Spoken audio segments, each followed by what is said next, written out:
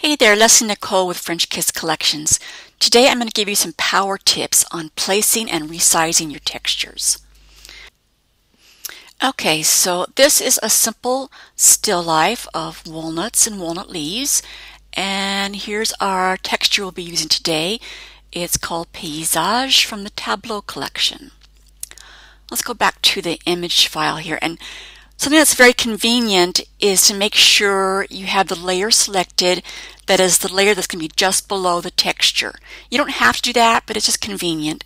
So I've selected my top layer here. Let's go back to the texture. Now we're going to take our texture and put it into our image file. And I could just copy and paste, Command or Control A for select all, Command or Control C for copy, and then Command or Control V for paste. And that works fine, but I'm going to do it a different way. I'm going to delete that, go back over here to my texture, and I like to drag between windows. You may have noticed I have Photoshop set up to have tabbed windows, and I really like working this way. So I'm going to drag my texture over into my image file. You need to make sure that your Move tool is selected, and the keyboard shortcut for that is V. Alright, so just hold down your mouse and drag over to your other image. Make sure you kind of see the outline of the texture before you drop it. It's a very faint outline. Oh, I'm going to redo that because I want to show you something. If you hold on the Shift key as you drag and drop,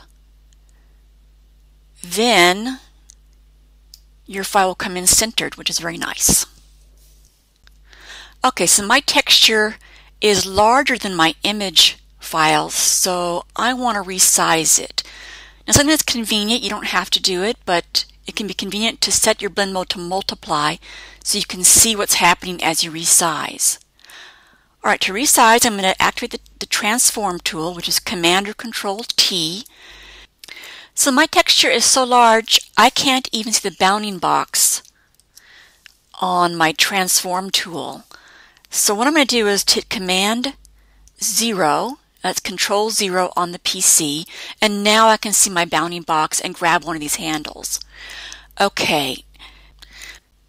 Alright, I'm going to grab one of these handles to resize, and here's a couple of important tips.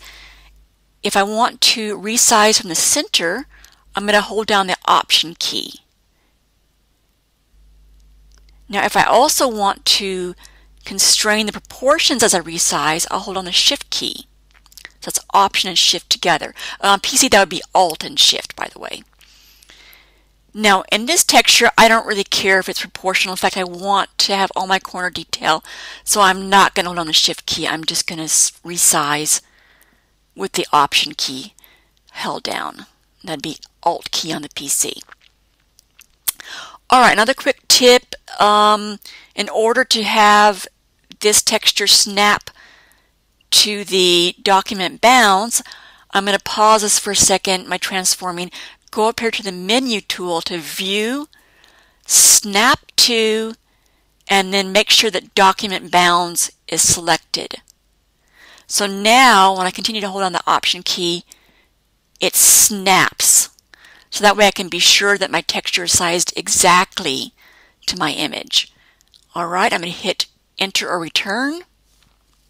Okay, so our texture has been placed and sized, and this is the final image. I've done a little bit of masking to bring out a little bit more of the leaves on this.